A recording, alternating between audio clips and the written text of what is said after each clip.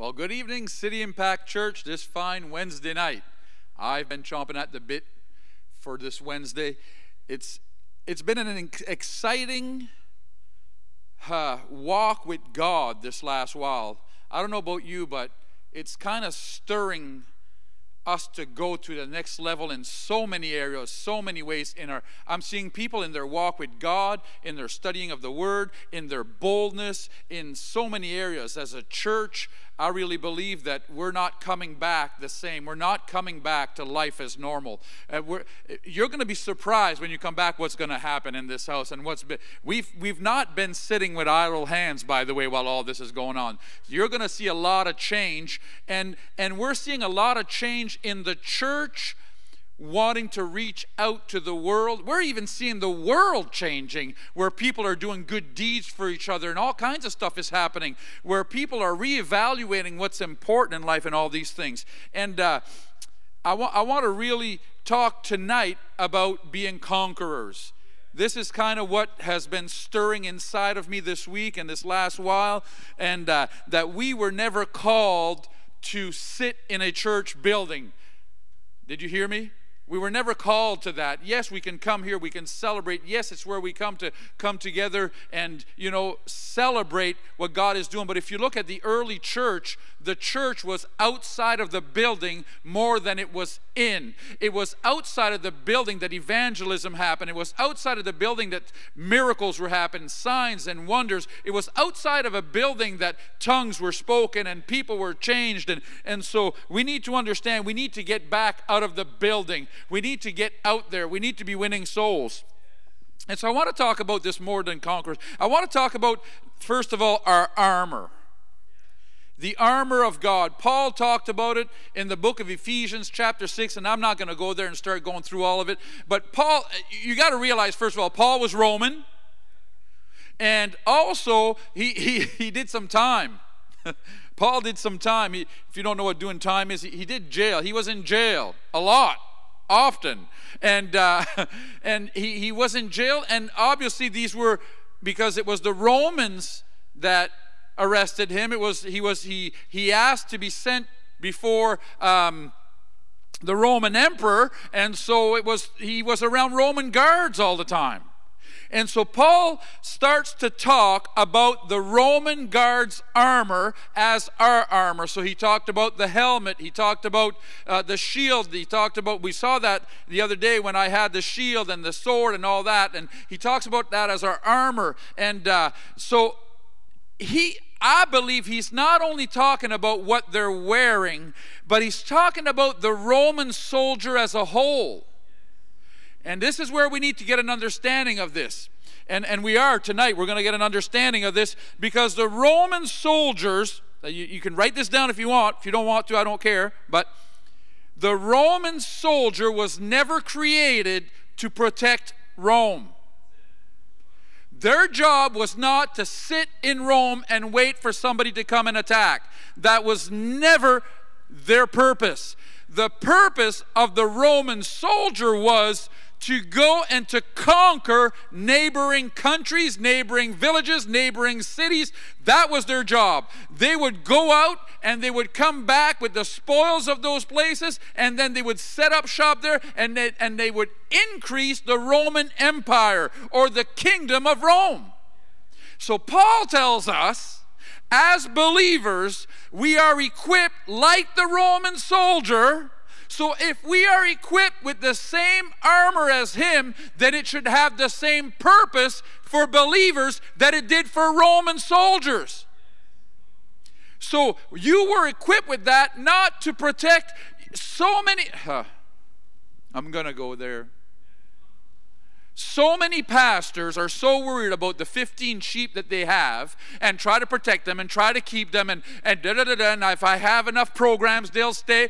Instead of being minded to teach them to go out and win souls, to be heavenly minded is to say, I'm going to increase the kingdom of heaven. We are not here as a church to keep the 100, 150, whatever people we have. We are here to win the city. We are here to win the province. We are here to conquer. We are here to go out and win souls. In the midst of that, you can't just walk into the enemy's camp and he's going to let you. Of course, he's going to throw darts. He's going to attack. That is what our armor is for. As we are walking forward, we're going in the enemy's camp. We're taking what belongs to the kingdom of God. We're taking ground. We're gaining ground. When we're doing that, yes, he's going to throw darts. He's going to throw stuff at us. We've got a shield. We block that, but we don't block it. We don't cower behind it and pray that he doesn't kill us. No, we block it and move on. I've watched enough movies about Roman soldiers and about warriors. I want to talk about warriors. I don't want to raise up an army that is hirelings. I want to raise up warriors. A warrior, he lives for battle. He is not scared of battle. I've watched these movies and you can tell which one's a warrior. He is the one that is walking forward and he's just blocking stuff. He's not blocking stuff out of fear. He's blocking it because he's saying, okay, these are coming. I need to get over there. I need to get at the enemy. I'll block those few things that are coming, but he's looking. Where's the enemy? Where's the leader? Where's the chief? Which one is it that I need to knock down? Where's the bulwarks? And so we are called, Paul says, to put on this armor. And listen, and I'm not belittling, this armor is very crucial in going there. Because we're not going there on our own. We're going there as warriors for Christ.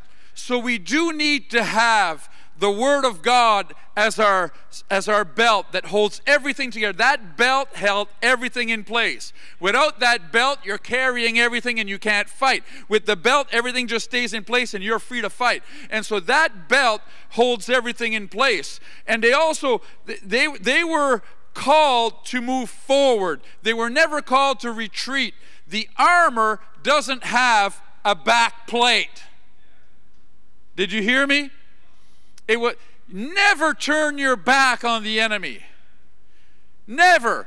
Walk forward. Your best defense is a great offense. You know why the Roman soldiers weren't all sitting in Rome protecting Rome? I'll tell you why. Because Rome wasn't under attack. Rome was attacking. Your best defense is a great offense. If you're attacking a village, they're not sending nobody to attack yours. They're protecting theirs. The one that's protecting is the one that's going to lose. And we know it's a fact because Rome went on to become a great kingdom. I mean, it was an empire. They vanquished, at the time, they vanquished the then known world. They were everywhere. And they would send in soldiers and they were intimidating. And they would walk in and they were, and here's the thing. These soldiers were trained properly. And this is what this is here. The church, the building, is where we come to train. It's where we come to be taught. It's where we come to become strong so we can go out. It's where we get equipped with our armor. Amen. The Roman soldier, he had, some people don't know this, but he had his shoes. He had parade shoes, or walking around shoes, I call them, that would have been something like cleats today. You know, they had little nubs or 1-inch spikes, and so that was his walking around shoes. But when they were going to conquer, he changed his shoes. Whew.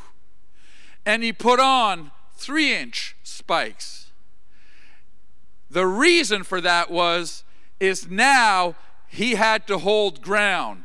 He couldn't be pushed back. Those spikes were there so that he was firmly secure in his footing, because there's no retreating. You're moving forward. Nobody's pushing you back. And so they had this on their feet.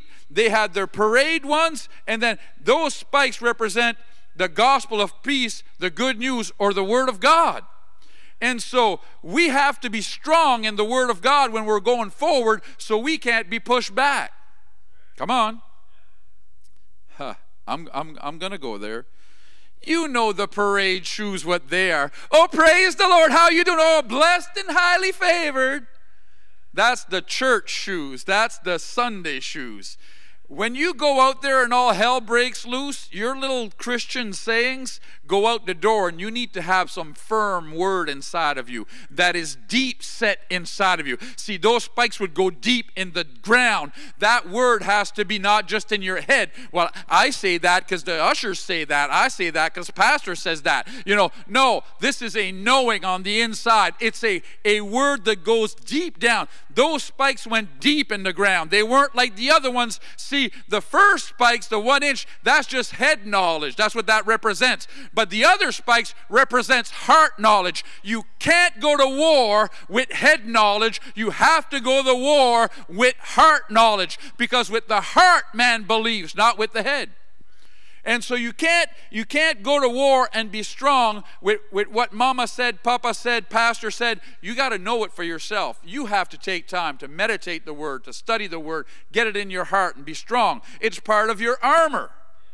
It's part of your armor. Know your armor. Those soldiers, they knew their armor. They were very acquainted with their armor. As a matter of fact, they knew this armor can save my life when I'm out there. They would take their shield. Those shields, they were made out of wood and leather.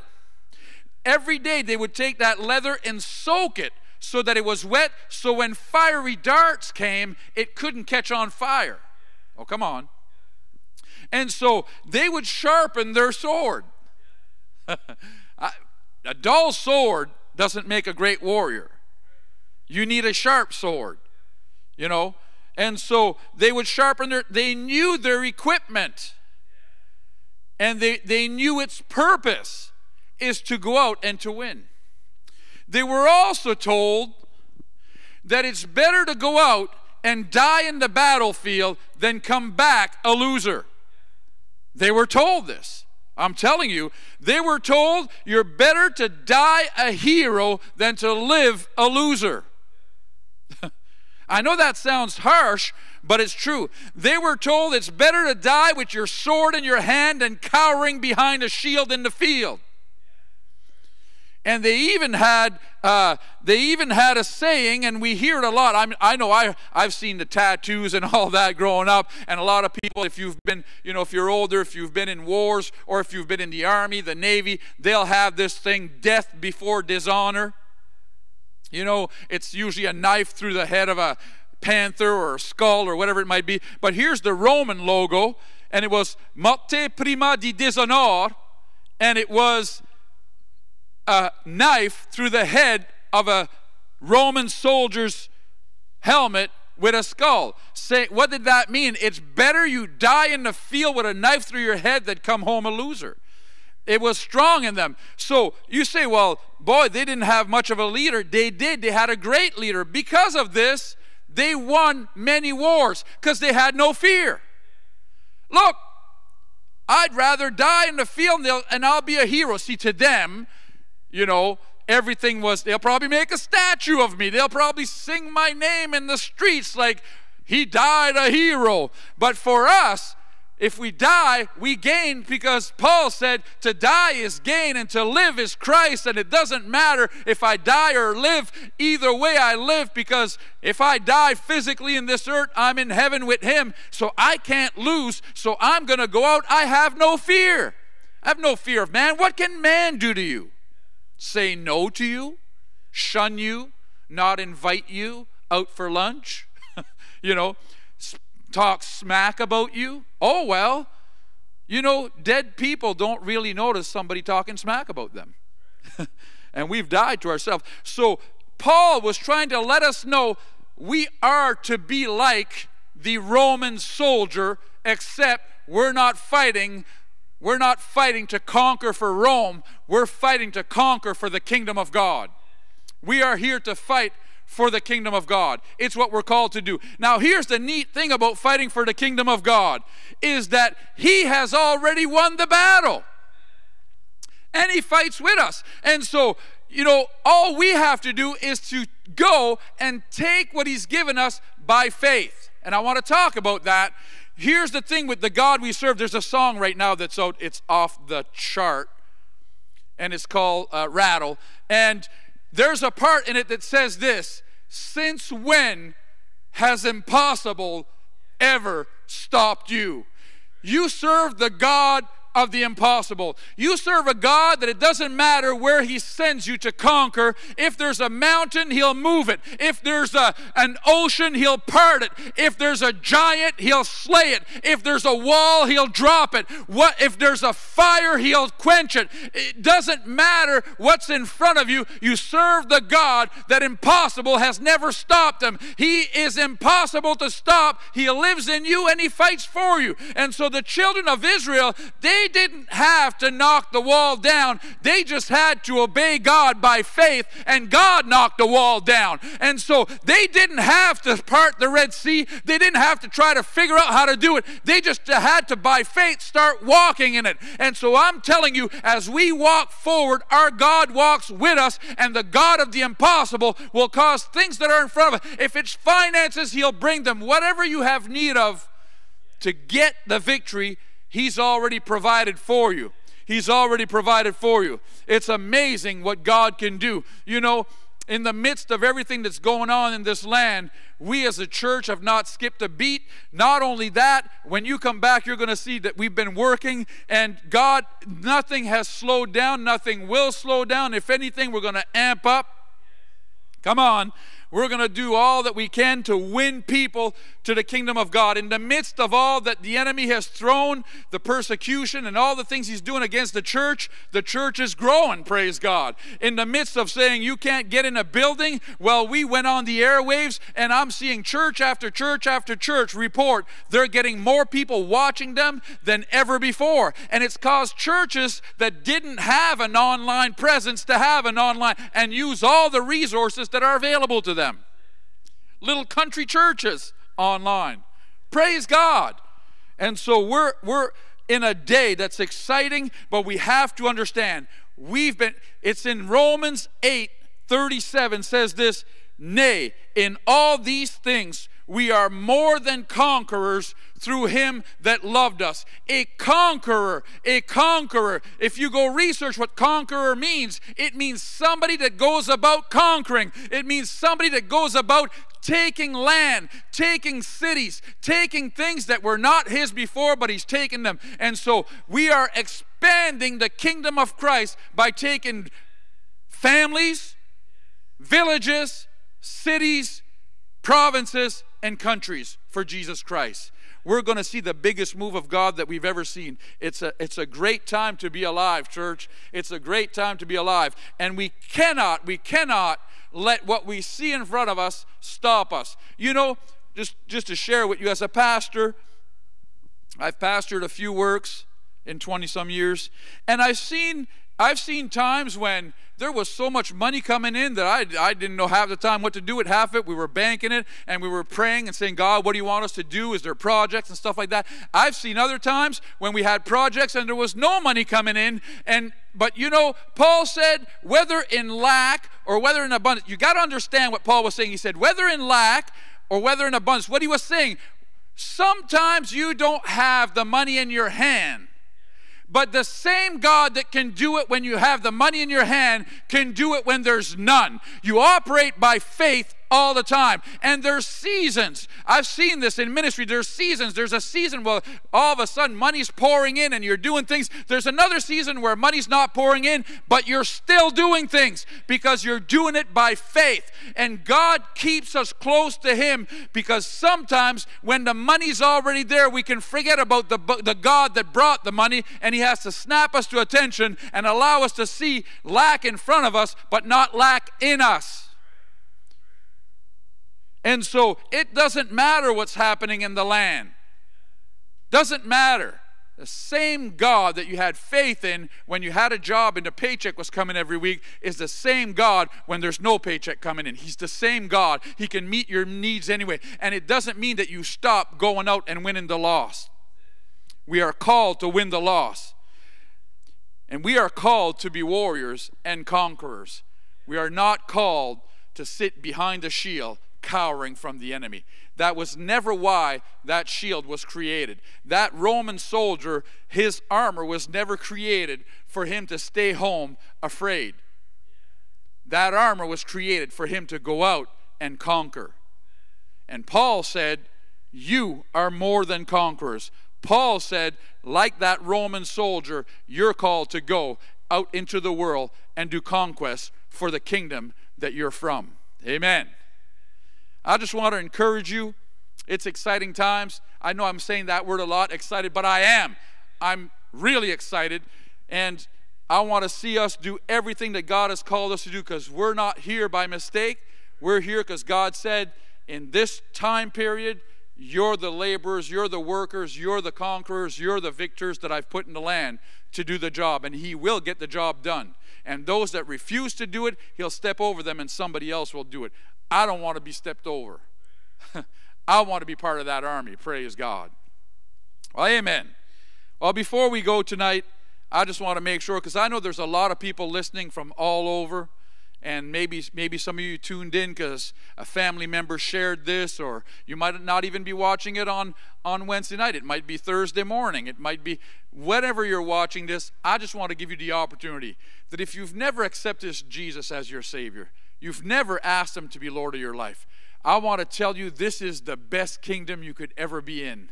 And I want to give you that opportunity. I'm going to say a prayer with you, and if you mean it from your heart, Romans 10:9-10 says, if you believe in your heart that Jesus died and was raised from the dead, and you confess Him with your mouth, you shall be saved. It's as simple as that, friend. And so I want to pray this prayer with you. Heavenly Father, I thank You for sending Jesus. Forgive me of my past.